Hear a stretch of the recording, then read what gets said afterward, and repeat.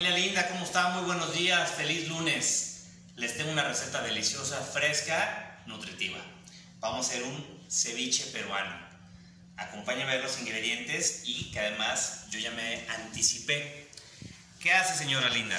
Vaya por favor al súper, compre 6 pescados, 6 trozos de pescado blanco.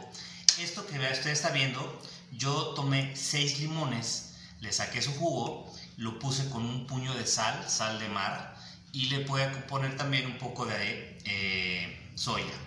O soya, usted váyale calculando. Vea qué hace. El juguito de limón va a cocer nuestro pescado. Lo va a dejar ahí alrededor de media hora y va a lograr que quede así nuestro pescado. Ese pescado ya queda listo para que ahorita continuemos con la receta. Aquí tomé una lata de maíz. Le quita usted el jugo de su lata de maíz. Tomé 2 pepinos, y literal son pepinos chicos o uno grande.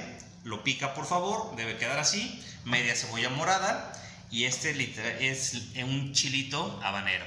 Un chilito habanero picado. ¿Qué vamos a hacer en esta primera parte, que está muy sencillo?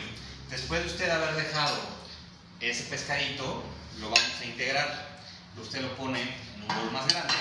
Vamos colocando nuestro pescadito bien picado, ya está cocido con el limón, es la base de cualquier ceviche.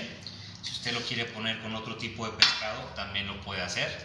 Yo les aconsejo que no sea un pescado muy fuerte, como la trucha, por ejemplo, que es muy fuerte. Colocamos nuestro maíz, vamos a ir integrando, de este lado, vamos a integrar el pepino, ok, acá está nuestro pepino. Esta mezcla de aromas es muy rica, es una receta que se antoja mucho en temporadas de calorcito.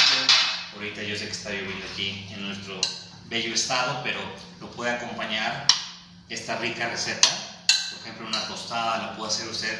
Nosotros vamos a hacer unos atunes rellenos, que usted lo puede colocar como usted guste.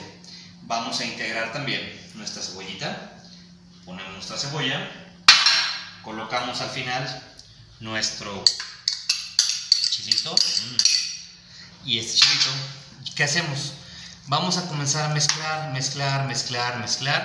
Vamos a dejar alrededor de unos 15 minutos toda nuestra mezcla y regresamos a la segunda parte.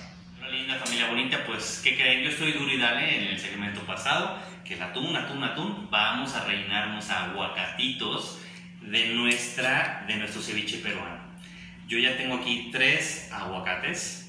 Tengo aquí un aguacate. ¿Qué hacemos? Vamos a quitar nuestro aguacate. Son aguacatitos literal muy pequeños. Esta porción es para al menos para una persona aquí en casa.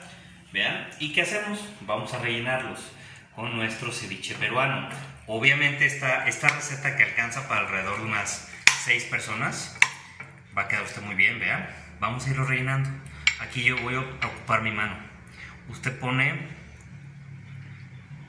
nuestro cevichito, lo va poniendo en cada ración de aguacate. Tengo la mala costumbre que estoy ubicando el aguacate relleno pues con el atún, así que no le vaya a pasar a usted. Vea, aquí está.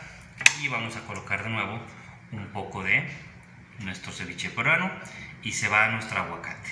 ¿Usted con qué lo puede acompañar? Lo puede acompañar también lo puede acompañar literal con tostaditas, lo puede acompañar con unas galletas.